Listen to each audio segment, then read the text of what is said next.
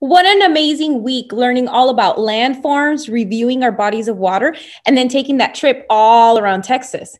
So today what I'd like to do is I'd like to show you that these landforms, well, the Grand Canyon didn't always look like this. No, friends, over time things change. And actually, this is one of the earliest photos we have of the Grand Canyon. Did you see the difference?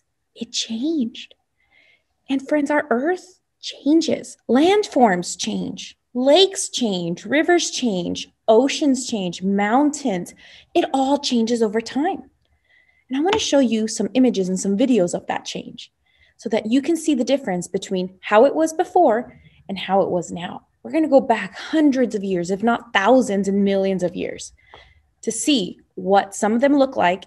And because we weren't around that long ago, we have some images that some scientists came up with that tell us what they might have looked like based on their investigations and research. This is going to be fun today, friends. Come on. So we have these changes over time that we're going to explore. Look at the Grand Canyon. The photo that's a little hazy is before, and then the other one is after. And look, this is one of the oldest pictures we have of the Grand Canyon, and look how different it is. Canyons are in fact made by rivers, so let's watch this video that's going to show us all about how it happens. So the water rain comes down, and as the water moves through the river, it creates kind of like a hole in the rock, and it makes the hole deeper and deeper and deeper. Do you see that?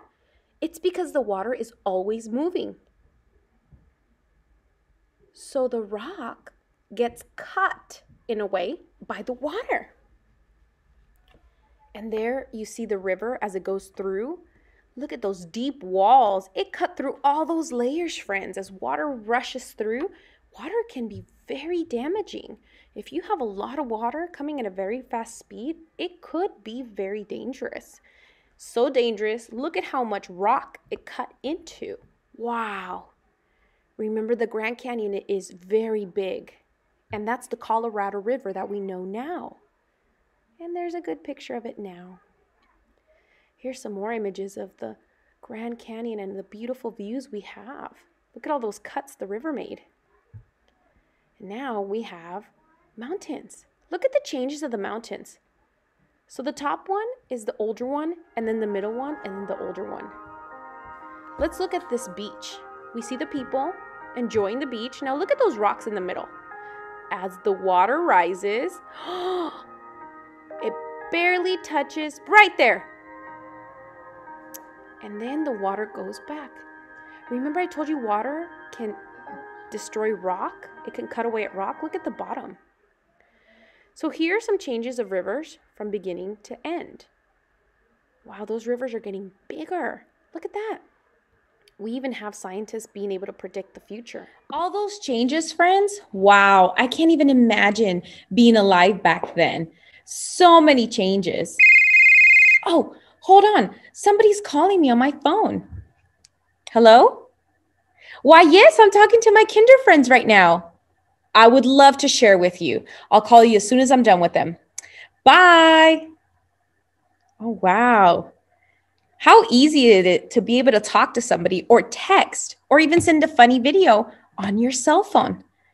That makes me think. How has our world changed over time, specifically with technology?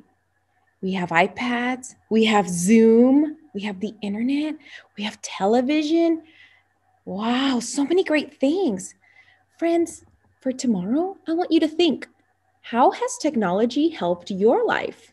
Does it help us get things done faster? Better? I bet it does. I can't wait for you to join tomorrow's lesson. It's going to be so much fun and all about how technology helps us and has changed over time.